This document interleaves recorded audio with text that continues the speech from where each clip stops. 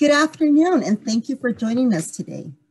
I am Lindy Ruano, and I am with Easter Seals of Southern California and the Disability Tribe Initiative. Today's webinar, Change Management Strategies for Disability Services to Thrive, is offering ASL in Spanish interpretation. Next slide, please.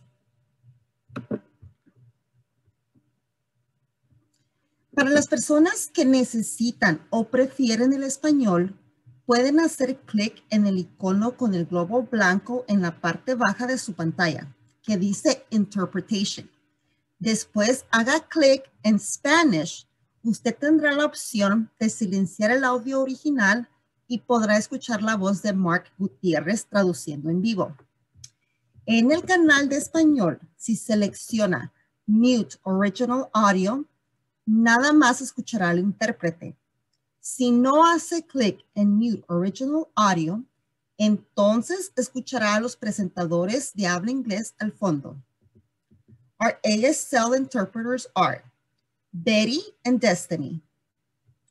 They have been spotlighted so they can always be seen throughout the presentation.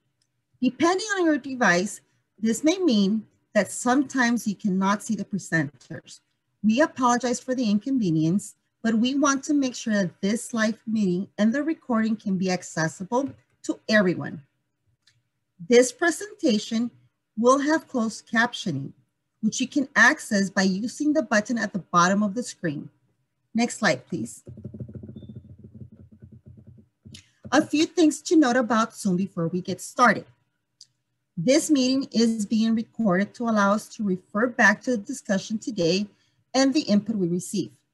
You can hear and see us, but we cannot hear and see you. Everyone has been automatically put on mute and your camera is not on. Chat is not activated for attendees. However, presenters will be sharing some information through the chat during the webinar. If you would like to ask questions or provide a comment, please use the Q&A feature at the bottom of your screen. We ask that you indicate which presenter you would like to send the question to. We do have staff monitoring and responding as necessary. Some questions will be answered in real time. Some will be saved for the live Q&A at the end, or we may ask you for an email address so we can follow up with a more thorough answer after the webinar. Today, we will be having polls. We encourage you to participate and provide your input. For those of you on a phone or a device, you may not be able to use all the features we discussed. We will be providing other options for you to access material or ask questions later in the webinar. Finally, at the end of today's webinar, we will be asking you to participate in a post-event survey. Once the webinar is over, a new window will pop open with the survey. Please provide your feedback so we can improve on future events. Now, it is my pleasure to introduce Barry Giardini, Executive Director of the California Disability Services Association. Barry? Thank you so much, Lindy. Good afternoon, everyone. So glad to be with you today, and welcome to the latest installment of the Disability Thrives webinar series. And as Lindy mentioned, today's webinar is on change management strategies for disability services to thrive. Obviously, we are an initiative that is focused on organizational change and service delivery change as the alternative services models came in. And we're really excited about the program today because we have got a couple of experts on here who are going to walk you through kind of big picture organizational change, how to plan for that, how to adapt to that change, prepare yourself, your team, and really try to make the best of change. So without further ado, I am going to introduce today's presenters. We are very lucky and fortunate to have two presenters with a vast experience in change management. The first is Brian Nider, who is the Chief Executive Officer for Ability Path, which is one of the largest community-based organizations serving the needs of individuals with developmental disabilities in the Greater Bay Area. But prior to joining Ability Path in 2015, Brian was a senior vice president for electronic arts, spending over 26 years with electronic arts in overseeing initiatives focused on improving EA's business practices, product development cycle, mergers and acquisitions, and other change management initiatives. He's also serves on several nonprofit boards and is the founding board member of the Santa Clara University's Center for Innovation and Entrepreneurship, and is a member of the Board of Regents. So clearly he's got a lot of experience in change management. We're super excited that he's here today.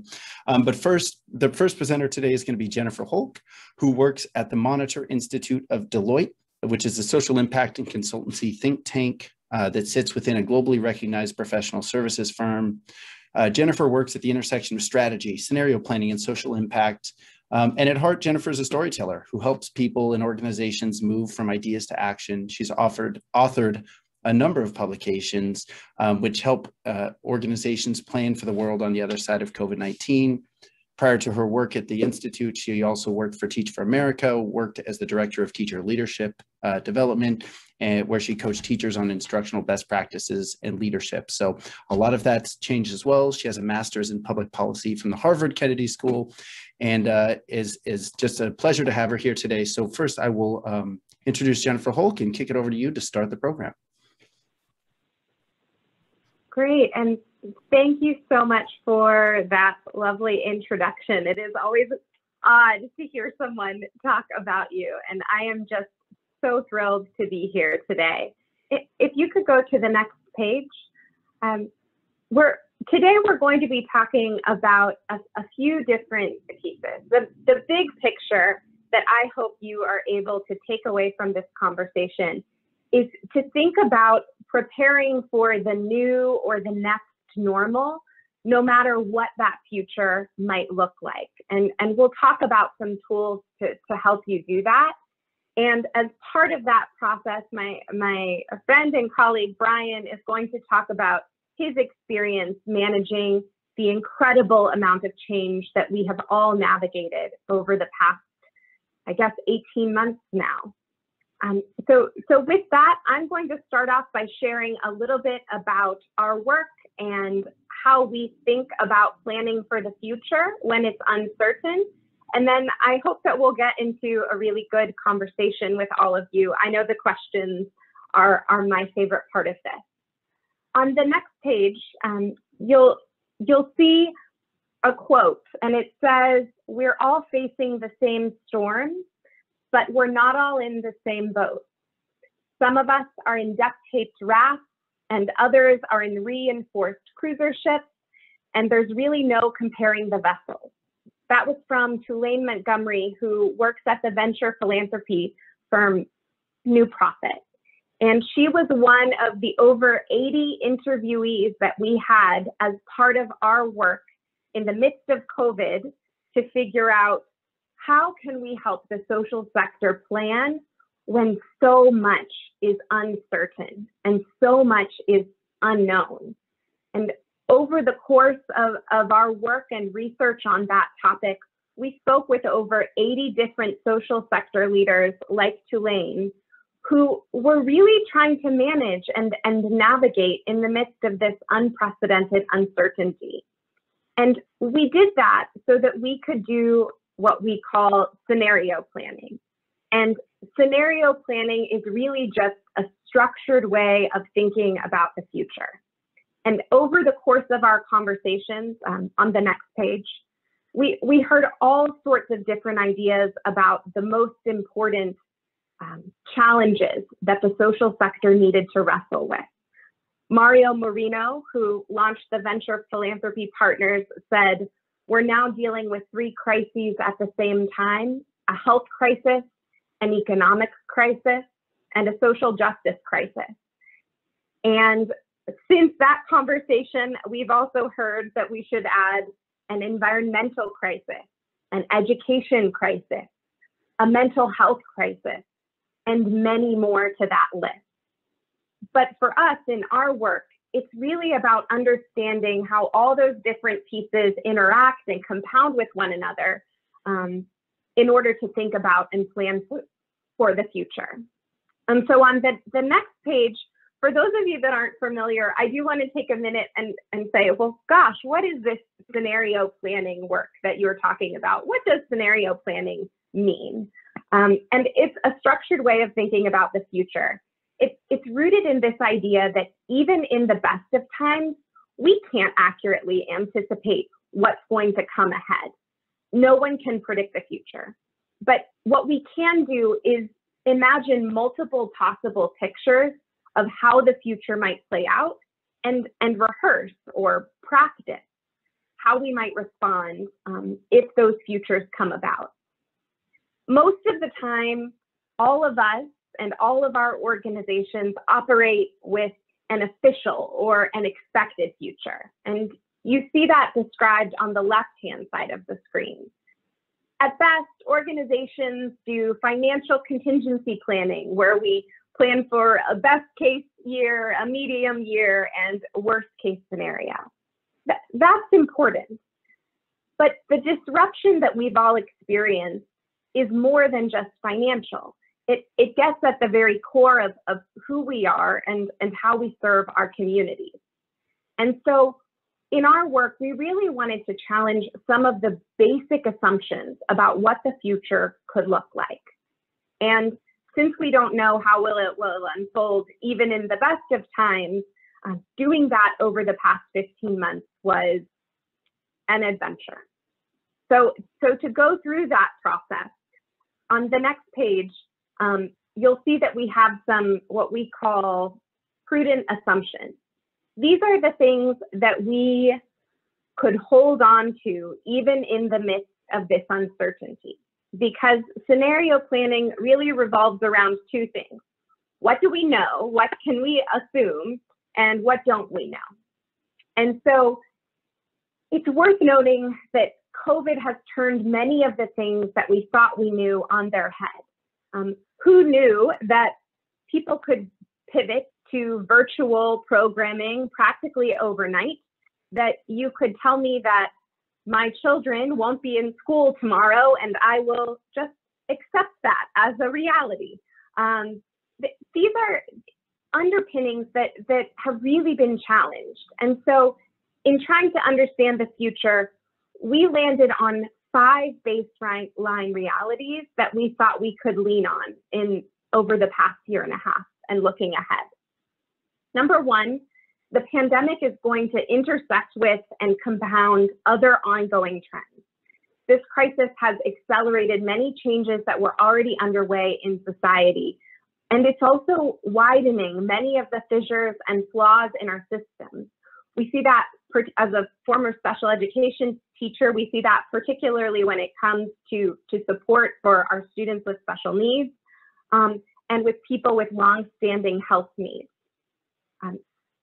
COVID is no longer just the lead story, but it's the supporting story for almost everything else that's happening right now. Racial justice protests are happening with the context of masks and social distancing. It's important to understand that this experience we've had over the last year, it is not going to go away anytime soon, but it is going to change some of those trends. The second is that the need for nonprofit services will dwarf available capacity and resources. Even if the pandemic ended tomorrow, we would still be facing massive resource gaps and dealing with the fallout over the last several months and years. Organizations are going to face real limits to their capacity about whose needs get prioritized and what services they provide. Third, we wanted people to wrestle with the idea that nonprofits, some may be forced to consolidate or close their doors. We don't know by how much yet, but early estimates of the contraction range anywhere from 10 to as high as 40%. And it's important for both nonprofits and funders to recognize that that's a reality that we'll be living with over the coming several years. Fourth, the impact of the crisis has fallen disproportionately on communities of color and other marginalized populations. As I said, COVID has exacerbated many existing inequities. And so without active intervention, our communities will come out with even wider inequalities than what we started with. And finally, the differences in outbreak rates and reopening strategies across different geographies will really matter. So how people in the Bay Area are experiencing this crisis is very different than where I am in Tulsa, Oklahoma. And we have to recognize that people will need different things as we approach the next normal, depending on where they've been and what their experience has looked like over the last year. So those were the certainties. And from there, we had to take this and look at the uncertainties. That list is about a mile long, but on the next page, what we tried to do was narrow down from all of the things we didn't know to the two most critical ideas. The two that we chose, we thought would be both useful and meaningful for the social sector and would paint really vivid pictures about how the world could look. And in doing this, we hope to be both provocative, but also helpful for your organization. So the first uncertainty is the severity of the crisis. And by this, we mean both the long-term viral and health impacts of the crisis, but also the severity of the economic crisis. Basically here, we want to know what is the level of state of emergency in our communities. And then for the next axis, we chose social cooperation. Essentially, can people come together enough to act collectively? Do we see stagnation and fracturing, as is shown on the left-hand side of the screen, or action and cooperation, as is described on the right-hand side? Now, we certainly don't expect that suddenly everyone will put aside their long-standing differences and all agree on all of the issues. But the idea here is whether or not we can act out of a shared sense of collective responsibility, looking forward into the years ahead. And so what I'd love to do here now is pause. And as you think about these different uncertainties, we want to get your quick pulse with a poll that's on the next page.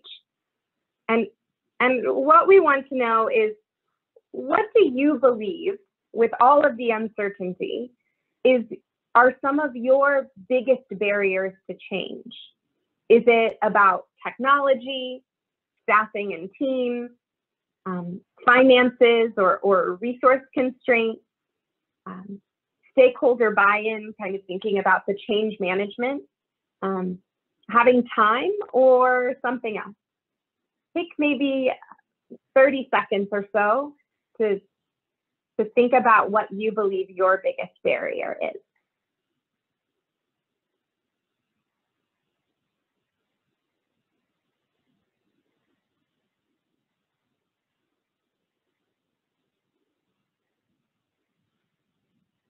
And I will defer to the people behind the screen. It looks like a bunch of responses are still flowing in. So we'll give people another 20 seconds or so.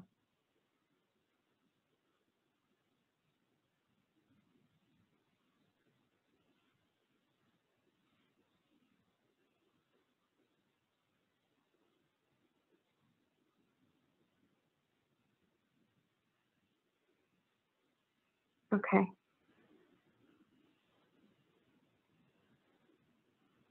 I think we have a few more answers still coming in, but maybe we'll cut it off in about 10 seconds to take a look at the results.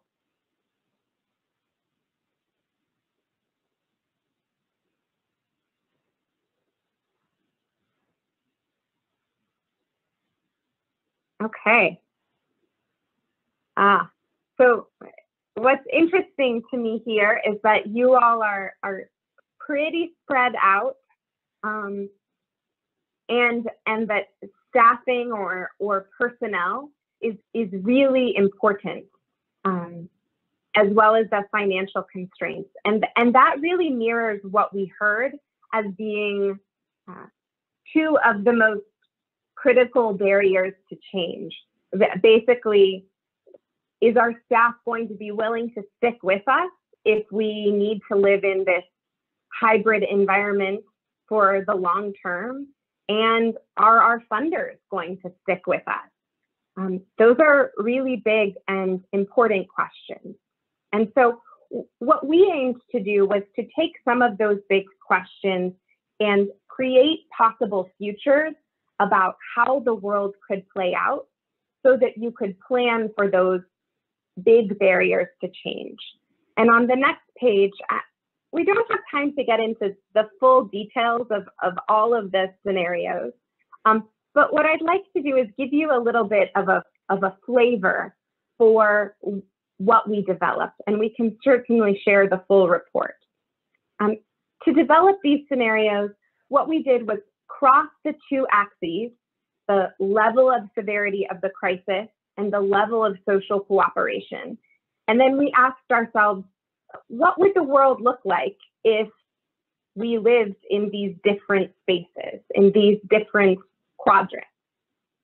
So in the upper left-hand side, we asked, what would it look like, for example, if the country came together and the impact of the crisis was less painful or less long-term than many people initially thought?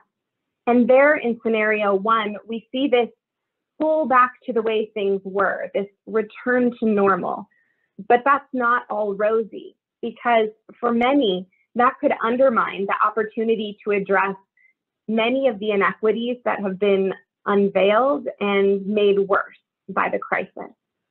And we could certainly see this playing out given how quickly the vaccine has been rolled out in the US relative to the global community. And we've already seen a lot of the getting back to normal activities begin to pick up. Then in the bottom left, we asked ourselves what it would look like if the severity of the crisis was still lower than many expected, but we really struggle to come together as a country. And in that future, we could imagine divisions deepening and widening with surprisingly little reform being accomplished because we can't agree on what to fix or on how to fix it. And this certainly feels feasible given how some of the vaccine rollout has taken place, but there's also a level of hesitancy with adoption. And we've also seen staggering levels of polarization and partisanship that have really been unrivaled in the modern era that are testing that social fabric. In the bottom right, and with this one, I tell folks, maybe you want to take a deep breath for this one. In a world where both the crisis is more severe than many expected and we really struggle to come together, things can get worse at an alarming rate. For the first time in a century, hunger isn't just present, but it overwhelms many communities. And with a social safety net that has large and growing holes, nonprofits and funders are faced with a new level of the scarcity mindset. They're trying to provide, but really ill-equipped to meet the astonishing need that communities have. And while this feels less likely, it's certainly still possible if those fractures and divisions in our society continue to grow worse, and we were to see a resurgence of the virus that caused another round of lockdowns or perhaps was vaccine resistant. You could imagine that people very quickly are quite fed up, and that could have really negative long-term consequences for how we all work together. So finally, what happens if the impact of the crisis is high and we find ways to come together? This is scenario 4, rising from the ashes. History is filled with examples of people coming together in the face of really overwhelming challenge. We describe this as rising from the ashes. There's no denying the long-term and harmful effects if the crisis is very severe, but it's that pain and challenge that allows people to push aside really long-standing differences and work together towards significant and even structural changes. With this one, we say, there is light at the end of the tunnel, but the pathway to get there is long. And we can certainly see this playing out. We've already seen some significant progress in certain pockets or geographies where state and local governments are making meaningful changes to how they support people and what the social safety net looks like. We're seeing communities come together to say, what can we learn from the pandemic and how will we move forward and look ahead? So what do you do with all of these scenarios? How do you take them forward? On the next page, I'm going to briefly talk about some of the applications. And then I'd love to pass it over to Brian to talk about his experience doing change management throughout this process. The first thing that I would say is that you have to make scenarios that are your own. So perhaps taking what we've written about and building on it to make sure that it fits the particular needs of your organization, whether that be thinking about the finances as some of around 25% of you mentioned, or thinking about your staffing needs or stakeholders, but how are you adjusting these to say, what's most important for our organization? And just as important is to find your anchors and to have real clarity around your core beliefs and values. I know many of the education organizations that I work with fundamentally changed their model, whether it be through geography or who they were serving over the course of the pandemic, but they had to hold tight to what their core beliefs were so that they didn't go off and become, for example, a food service organization in the midst of the need to support hungry families, because that wasn't their core value. That wasn't their core skill set for the community. And then third, we want to ask people to test your current strategy against each scenario. So if we experience a social fabric unraveled, how will my plans for the next year play out? What would I need to change or adapt?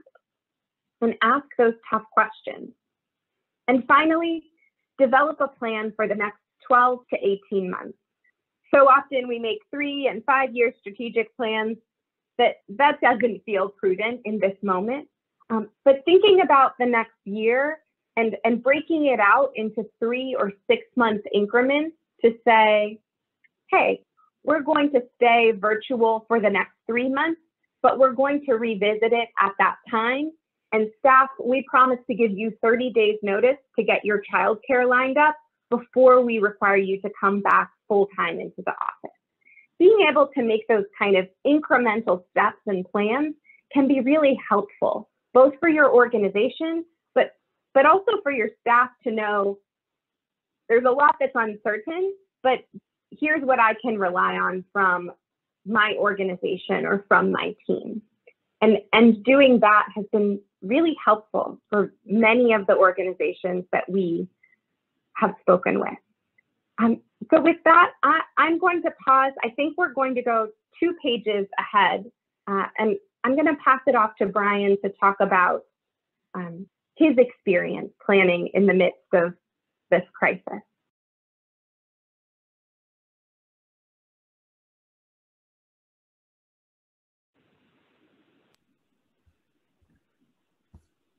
All right, camera is off, but the video is on, so I'm starting my video. First of all, Jen, thank you for the overview of scenario planning.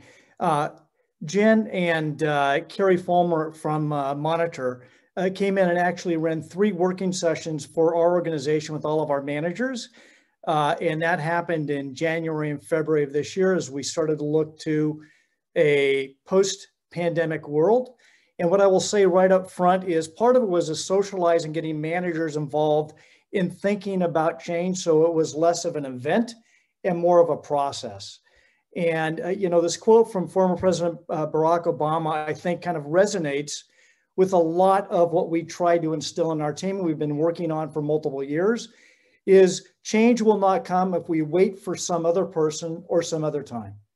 We are the ones we've been waiting for. We are the change that we seek. That it felt a lot of times that people were more feeling a little bit like victims. You know, we've had chronic underfunding for a long time, and trying to step out of that and think about what we can do to move things forward in a positive direction. And I would say that that work over a couple of years really culminated with Jen and her team going through scenario planning for us and how we imagine the future. So I'll go to the next slide, please.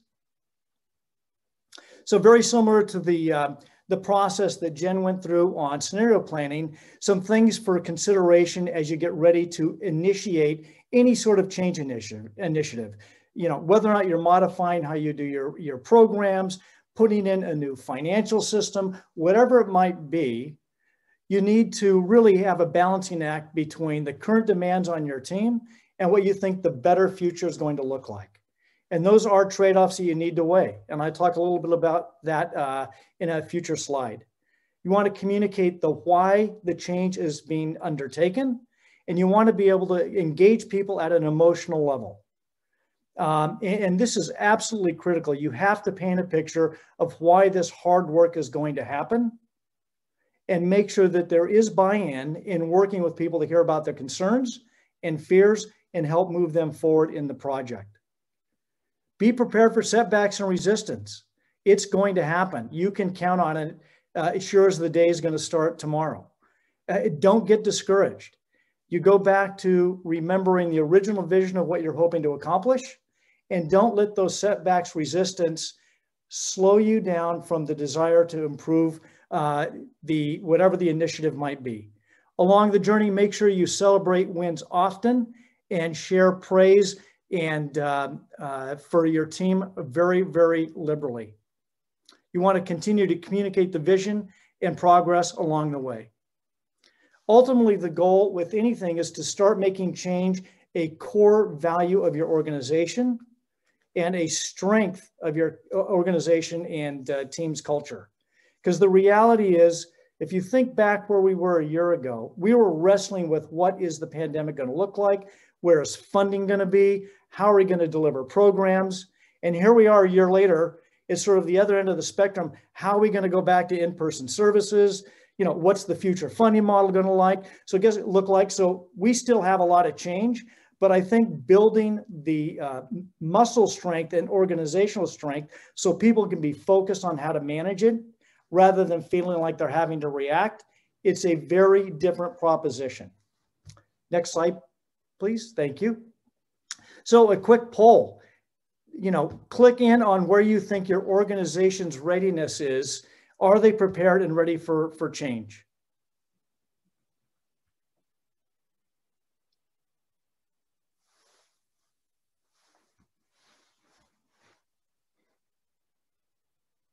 I need the Jeopardy countdown music.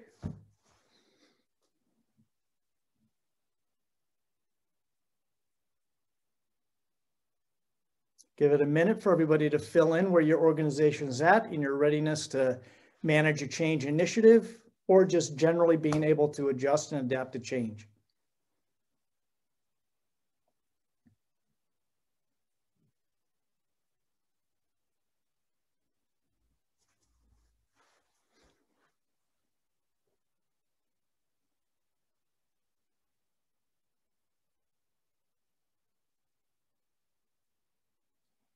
All right, 20 seconds. The countdown, T minus probably about 10 seconds. Here we go. Like Regis Philbin and the survey says, 42% are yes, only 12% are no, and not quite half are sort of in the middle, not sure exactly, somewhat ready. That's great. We'll go to the next slide.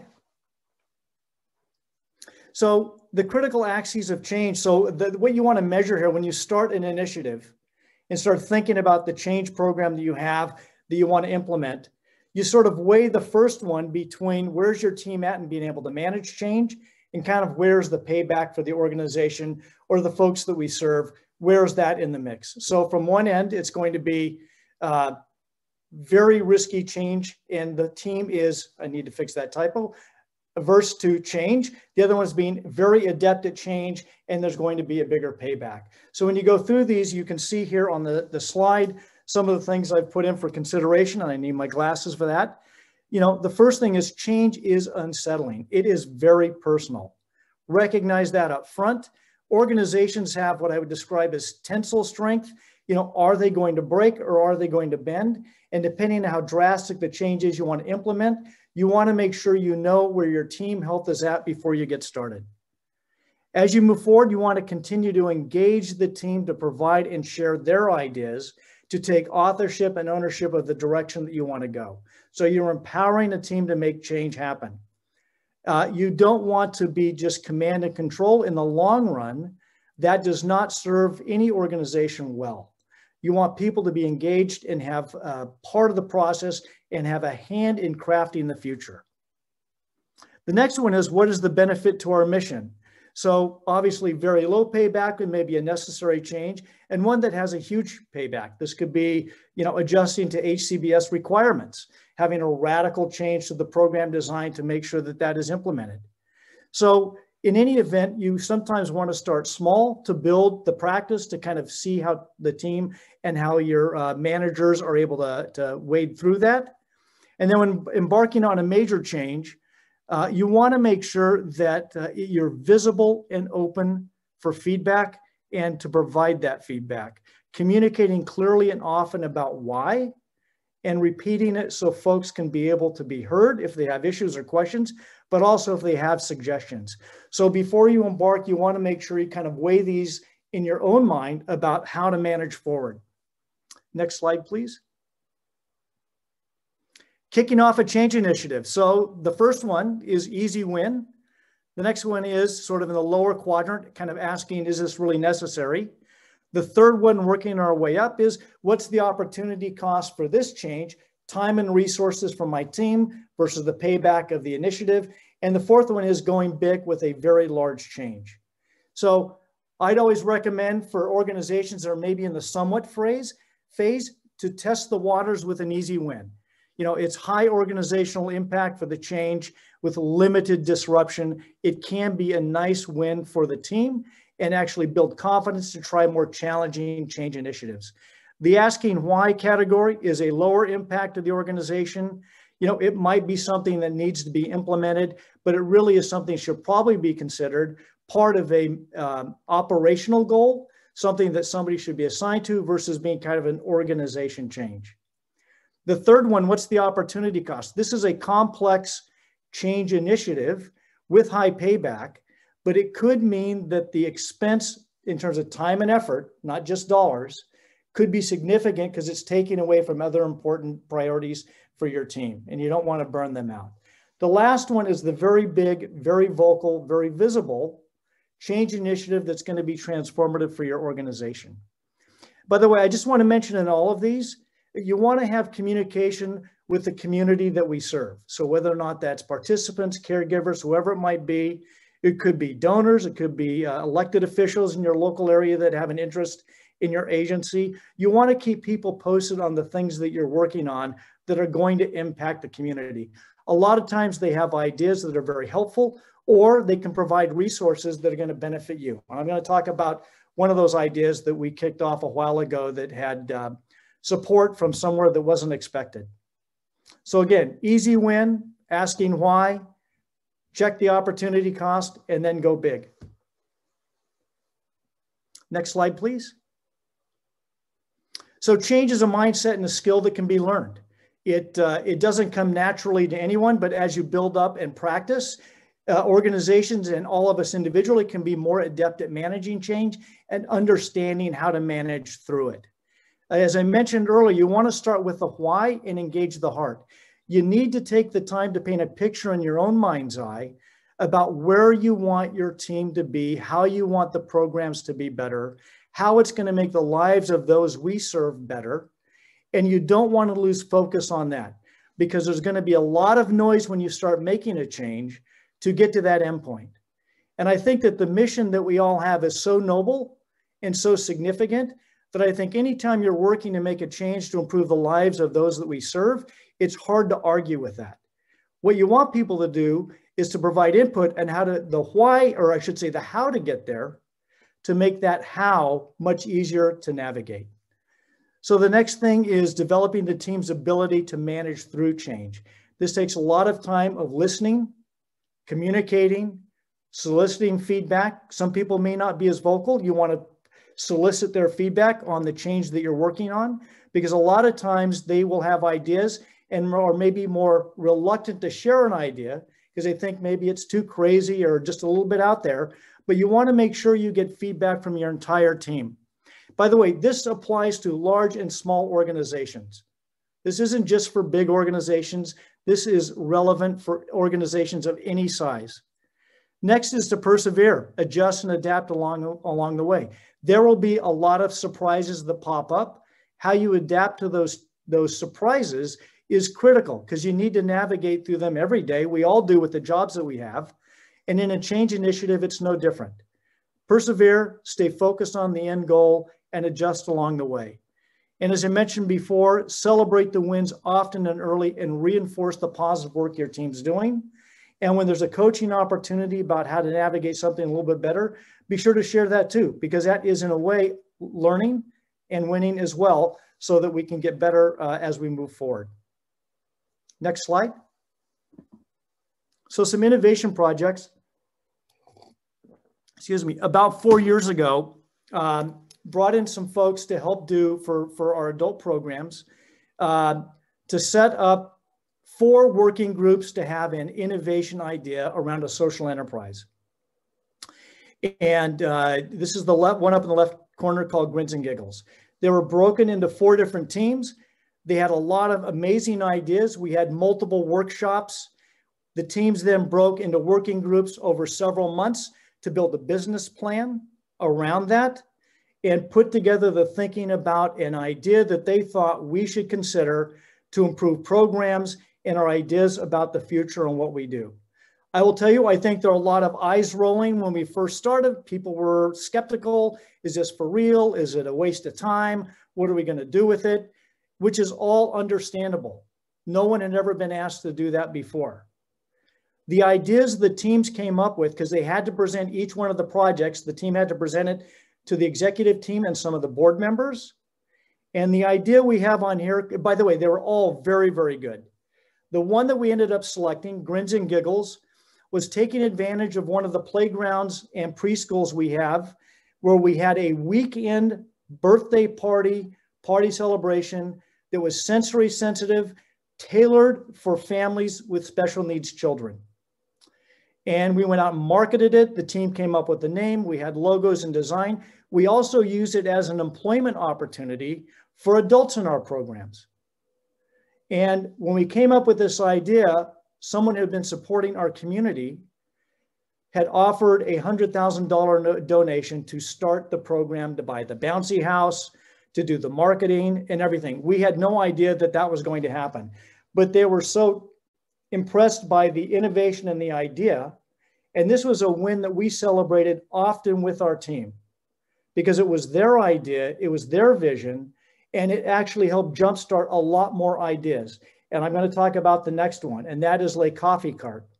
So there is a thread here. Grins and Giggles and that win led to the adult program team building a social enterprise called Pathways, where the folks within our program would select between a marketing track, woodworking track, cooking element to come up with a new business, and their business was Le Coffee Cart.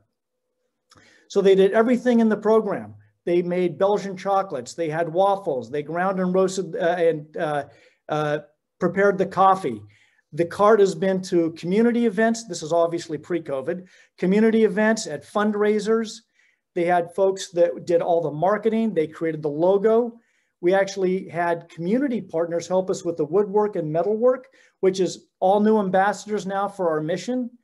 And I can tell you there was as much happiness and pride when that launched with the staff who helped see that happen as there was with the individuals that were doing the work for Le Coffee Cart. And we're really proud of that project, and we've expanded on that. Another one was around internship recruitment. So we went out to a lot of our local colleges and universities to develop an internship pipeline. There was a lot of resistance in the beginning because I think most staff and managers thought it would be a time drain, not a benefit. We, pre-COVID, were averaging well over 24 interns every summer. We had interns reach out from USC, from Tulane, from University of Michigan, along with local universities, colleges, Sac State. We had somebody come down from that. And what the interns ended up delivering was a lot of enthusiasm, excitement for our mission. And they had to leave a leave behind project where they would give a presentation to some managers, including myself, on an idea they had about how we can make our programs better. And I will tell you, the quality of the internship work and the support from the staff faded from resistance to they want more interns helping out because they have a very impactful difference on our programs, and it's a new hiring pipeline. We started with rec therapists to help modify our program from San Francisco State. We now have a master's degree rec therapist that's providing practicum work for 3 rec therapy students still at San Francisco State, making a marked difference in program quality. And last is community collaboration. And this is about sharing our events and meeting space with others. We made a very bold statement several years ago that we'll share what we have. And obviously, there are some limits within that. But the one that is most significant that we just did, we had an opportunity to open 2 co-op homes, beautiful homes side by side for 10 individuals to live independent living program in San Mateo. We could have done it alone, but we worked with the provider of the homes. We said we wanted to partner with someone who already operates a housing program. We partnered with Parka, which is right up the road from us, to create a partnership in bringing these homes online for the individuals we serve. We will provide ILS and employment if we're selected to do that. Parka provides the interviewing, as well as the working with the clients living in the home. And GGRC bent over backwards to work with us to find out how to structure this unique arrangement in their catchment area, because it had not been done before. So there was a lot of challenges along the way. It took well over a year to get that agreement done. We now have 4 individuals in the home. We should be full by the end of June. But it was important for all of us to find new ways to partner and not be so precious about everything we do, because ultimately, at the end of the day, we're here to serve others. And so there was a lot of innovation, a lot of people working hard to make that happen. And now we're going to have 10 individuals that have their own private bedroom, own private bathroom, and 2 beautiful homes. So we're excited about that. These all were just different innovation change projects that happened to where now it's a lot more self-fulfilling and team generated. And it meant that when COVID started, you know, I think we all felt a shock to the system when that happened. But we were able to adjust a little bit faster. We moved almost 200 clients from therapy, clinical therapy programs, to teletherapy in 2 weeks. And so I think if we can build up kind of that skill set, it has a huge difference on the emotional health for our teams, but more importantly on the services we provide the community. Next slide, please. So the key takeaways. Here's the reality. Change is either going to happen to us or it's going to happen because of us. There's no avoiding it. I'd much rather be leading the charge on what we want the change to be. And I think we have an opportunity and a responsibility for those that we serve to be leading that effort. And I think acting with a strong vision of what you want your future to be makes it a lot more, I think, enjoyable, but also it's just much more invigorating to talk about what we can do versus talking about all the problems that we have, because those aren't going to go away. But I think we can think about a better future And one that I was going to mention that was not on the slide is we've had this vision of creating a commissary in a large commercial kitchen so we could have training. We serve a lot of the large employers in the Valley with the employment services in a lot of the cafeterias. We wanted to have this large kitchen, and we wanted to also look at having ILS training, healthy food preparation, food selection for our day programs, really turning it into a major program. Out of nowhere, a funder came when they heard about that idea and was willing to fund the remodel of this very large commercial kitchen for us to use. And as you know, kitchens are not cheap to remodel. We didn't expect it, but they were so excited about that idea for the folks that we serve and the staff's vision about what they could do with those facilities that they felt compelled to help bring it to life.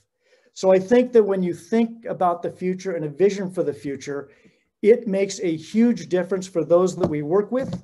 It is uplifting for the families, caregivers, staff, and everyone else. And in this case, we were fortunate to have somebody who believed in that vision as well and helped bring it to life. And I think that may be the last slide, except for the quote.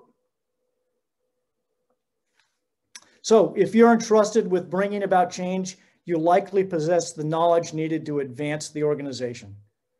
And you might have a plan, but knowledge is not enough. You have to bring yourself to each interaction in a deeply authentic way. People don't care how much you know until they know how much you care. And I think certainly in what we do, that is absolutely the bedrock of our mission. So thank you for your time. We're going to be happy to answer any questions you might have, and happy to share the opportunities that we've explored, and also some of the things that we have not done as well at, and those are learning experiences too. Awesome. Thank you, Brian. And hopefully Jen can join us also to be on screen. There she comes back as far as that. Thank you guys for a great presentation on change. Change is, I always view it as it's what life is all about. Change happens every day. And if you don't think it's happening every day, then you're not looking in the mirror very often. So, but a couple of questions that, popped up for folks is, Jen, you talked about originally there were 3 big items that everybody should really worried about, it's the health, the economic, those kind of pieces. And then you said, well, then we added in all these other questions. How do you sort of help people sort of corral the universe into things that they really have the ability to control versus things that are really sort of outside their control, so that they're not, panicked by, I have to go 1,000 miles. How do I start? What's that, what do you give them as that sort of way to think about that?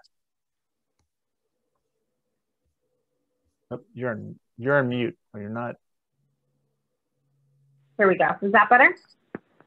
My first reaction is that the panic is a valid feeling to have, particularly in this moment. And I think the second piece, we talk about how you can't control the future. There are too many uncertainties. None of us has that ability. But what you can do is think about what actions you can take to nudge the future in one direction or another. So when you think about your uncertainties, kind of grouping them together, what's most important for you? For education nonprofits, for example, so many that we talked to were thinking about the federal election, when really the state and local actions of their school board made a much more significant difference to their day-to-day operations. And so thinking about what's the right level and how can I influence that environment is often a much more manageable answer than we often start with. And then letting go of the idea that you're going to be able to control that outcome, because it's just not possible. Brian, what would you say? Well, I don't know if I have a whole lot to add to that. I think you covered it pretty darn well, Jen. That yeah, I think you nailed it. Okay, and so Brian, I mean, one of the things that you sort of alluded to, and I always try to figure out analogies, is you talk about change, having to develop and build it. So to me, it's sort of like a muscle. So what are things that you sort of incorporated or used to help build your team's sort of change muscle? You know, the ability to think flexibly, to look differently, and, you know, to some degree, take risk. And because change is often about risk. And so how did you sort of, you know, build that muscle for your team? Oh, that's a great question, Will, and you hit the nail on the head. Change is risk, and there's obviously a fear of failure, and nobody wants to look bad if they didn't succeed after making a commitment to change something, whatever it might be. The first thing that we did, as I mentioned, is we had that innovation working group. We actually selected something to go do, so people could see it live. They could see what happens if it didn't work. Thank goodness it did.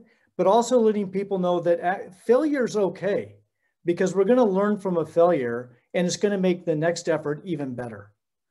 And so I think communicating that and being real really goes a long way. And there's nothing quite like, if you want to call it peer recognition for success, it's infectious. And that's where the Lay Coffee Cart was homegrown from the adult program team did that on their own and put that together. And that was a lot of work to put that together. They had to find community partners to do a bunch of the work with them for participants to be able to learn woodworking and metalworking and assembly, etc. Well, it does those other things you talked about. It sort of, you know, reaches into the community. It builds new partnerships. It builds new links. It gives people community resources they didn't have before. Exactly. So Jen, what have you guys sort of helped coach people that you work with in that arena? My first thought is always to meet the team where they are. And so what that means is that not everyone is going to get as excited as I do, thinking about all of the contingency plans for the 5 different possible futures that you develop. For many people, making it through the last year it should be counted as a triumph unto itself. And so with the organizations, we've spoken to around 1,500 in the past 6 months. We always tell the leaders to right size what they want to do when thinking about scenario and contingency planning. Sometimes it's a full-blown effort like what Brian and his team went through, and sometimes it's a 30-minute team conversation to say, if this budget amendment doesn't pass or we don't get this resource allocation that we are expecting, what will we do? And so being able to take it in those bite-sized chunks can make it much more accessible for teams, and particularly for perhaps new managers or those folks who don't think about this every day in their day-to-day work.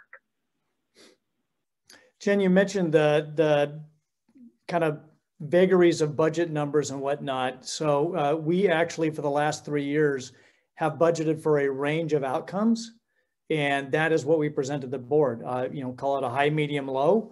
Sometimes it's related to legislation. Sometimes it might be related to a potential donor opportunity or a new program.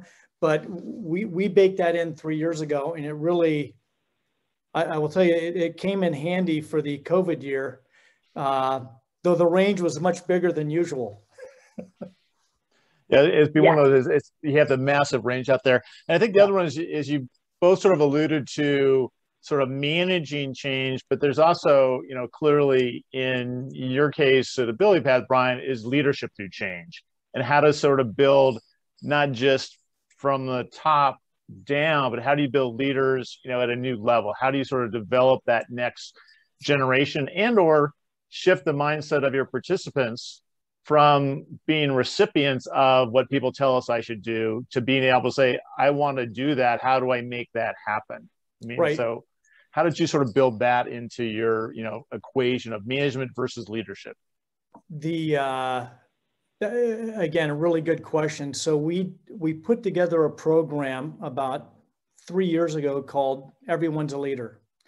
And there was someone I'd worked with in the past that helped put together that program for us.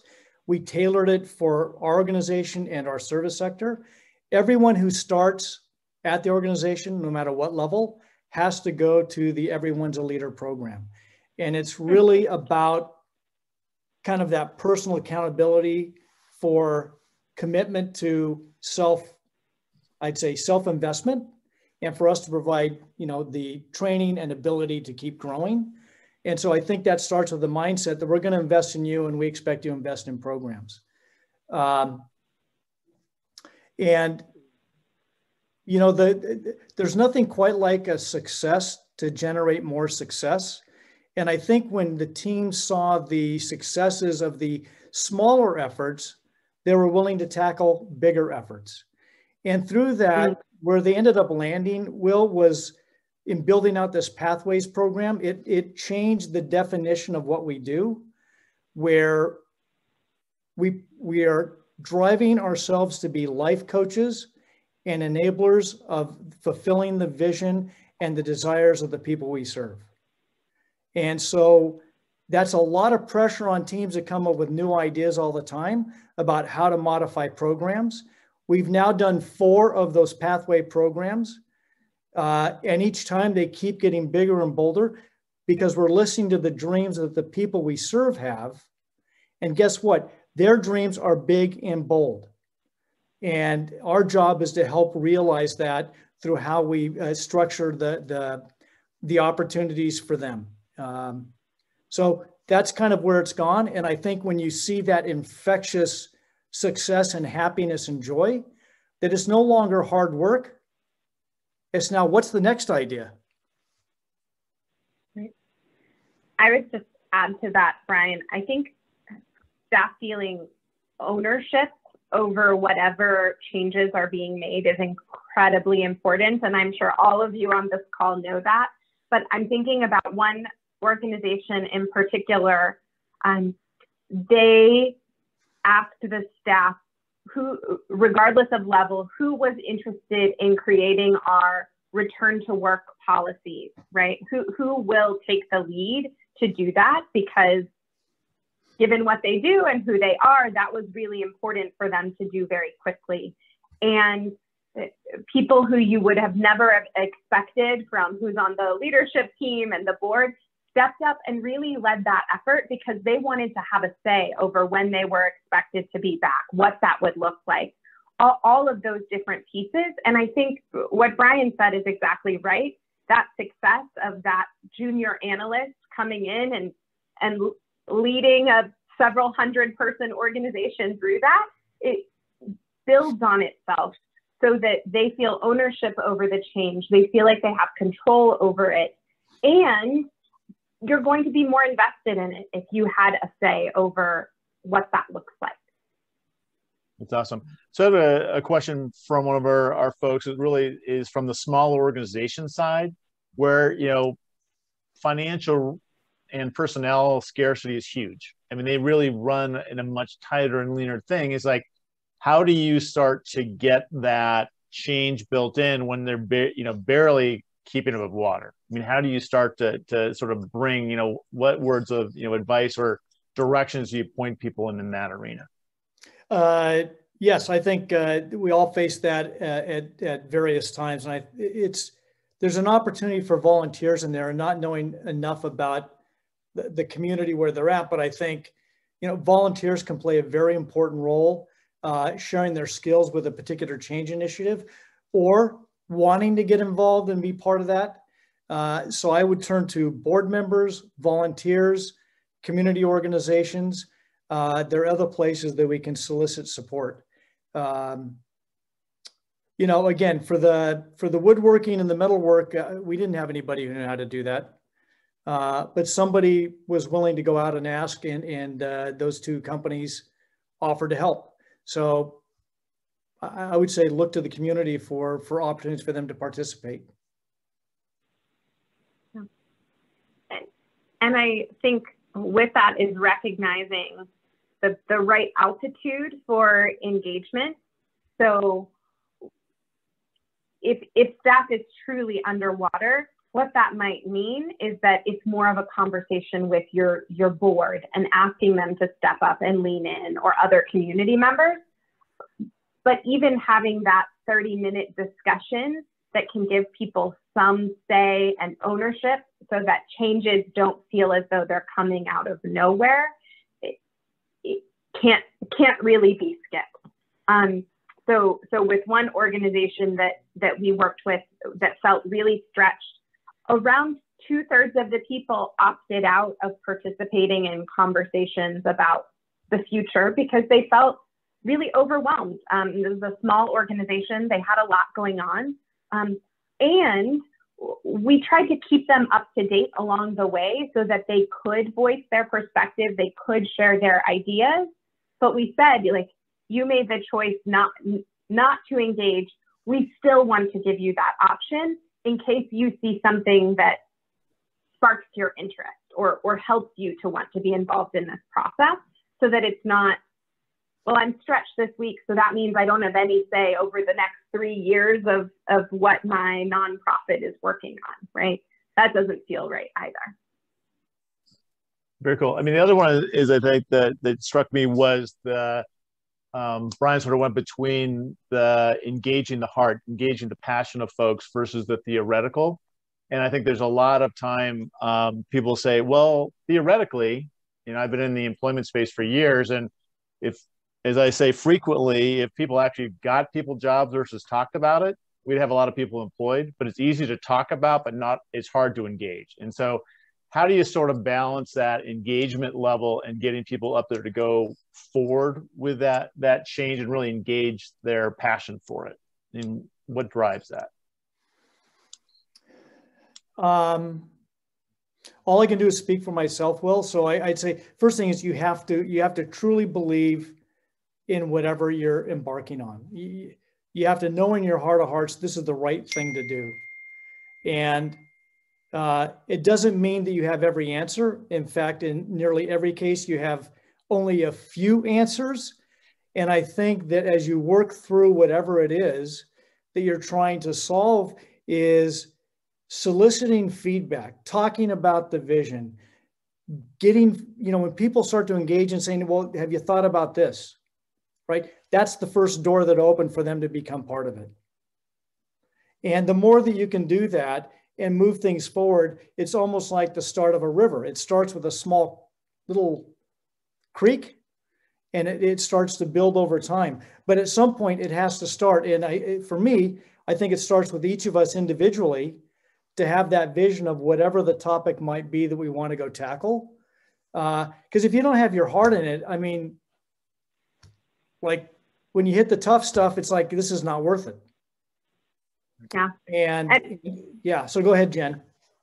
Oh, I was going to say, I think it's also important to recognize, we did a study on large organization-wide change efforts. So if an organization is really fundamentally changing who they are, what they do, who they serve, 2/3 of the time, those full transformations don't end up taking place.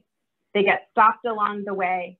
The challenges with getting the right team or the right alignment don't happen. And so I share that to say that Brian and I think, are both optimists, and so we're speaking about this from very positive terms, but I think it's important to recognize that the pull to stasis is really strong, and that sometimes it's there for a reason. And so what is it? Some social media company, they say, like, move fast and break things. And maybe that works for some organizations, but I do think that being intentional and thoughtful, particularly given the communities that we're working with and the harm and negative impacts that change efforts have had on certain communities, it's just really important for us to be thoughtful and to listen to those who have real hesitations about a new direction for the education nonprofit I'm working with, or don't think that we should do a long-term hybrid model, or don't want to come back to the office. Like there are real reasons for the hesitation. And the biggest reason why we see organizations fail to complete their change goals or fail to launch, if you will, is that they try to dismiss those hesitations or concerns instead of truly taking them in, considering what that means, and being open to changing your change plans if that's what's necessary. One thing I wanted to mention, Will, that Sarah reminded me about, and that is for everyone, I put this on one of the slides. There are pro bono organizations that will do a lot of change management initiative work for you, as well as strategy. So Harvard Business School does one for free. Stanford has ACT. There's the Taproot Foundation that does it. I will guarantee you in Southern California, UCLA, USC, USD, I would imagine that nearly every law school has some form of pro bono work around advocacy. So I would look at the either business schools and or the law schools for pro bono support for an idea that you may have. Again, I put Stanford, Harvard, and Taproot in the link. I can, if you want to email us, we'll give you the links to their websites where you can sign up for one of their projects when they have time. Very cool. Okay, as we're about to wrap up, you do that, I'm going to give each your last 30 seconds. So what are the top 2 things people should think about in change leadership? Jen, do you want to go first? Who you want? I'm just going to go first. Okay, if I have my 2 thoughts. The first one I would say is not to lock yourself in to one particular plan for the future. If you have a vision for the change you want to see in your organization, that's great. And I commend you on being forward looking. And you have to be open to either the external world changing all of those well-laid plans that we all have for the past 18 months, or members on your team and in your community having a different view for the future. And if you try to proceed as though none of that exists, that can be a real challenge. And in my perspective, isn't effective leadership. And then the second is to really act with urgency and agency as you think about the future. So urgency, because there is a need to act and to not be paralyzed to get every single person to sign off that they agree with your plan for the future. That the needs in our communities exist now, and there's multiple crises happening. So acting with urgency is important. And agency, because as I mentioned before, even if we can't control the future, we can influence it.